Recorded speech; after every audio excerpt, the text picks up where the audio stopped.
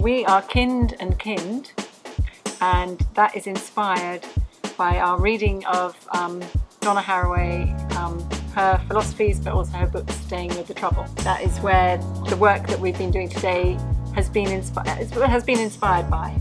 We decided to take the Camille stories, so it's all about the tentacular moulding together of different voices from different worlds. We were here to do this beginning workshop, this introduction, which is all about helping people become kind and kind, really. And what we really wanted to get to immediately was everybody having different names, that we were part of the other, and to rid ourselves of some of our more human aspects. So we came up with the underwater creature, or water creature, and a tree as being from the other worlds. We just started with our connecting and finding the threads, so that if anybody had a jellyfish and somebody else had mentioned a jellyfish, we would just tie one person and they would tie themselves to the other. And then we asked people to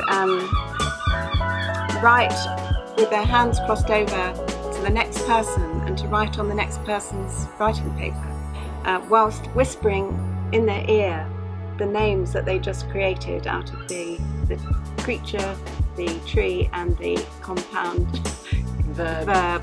So it's all about forming relationships, really. Relationships between the words, between the people, between the sounds and the writing.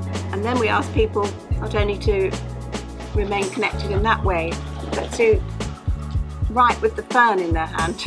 So they're writing in the presence of the fern, bringing the outdoors inside and bringing some element of the natural world into this urban space, this urban enclosed space. But also it's part of the decentering of the human to be writing with a fern.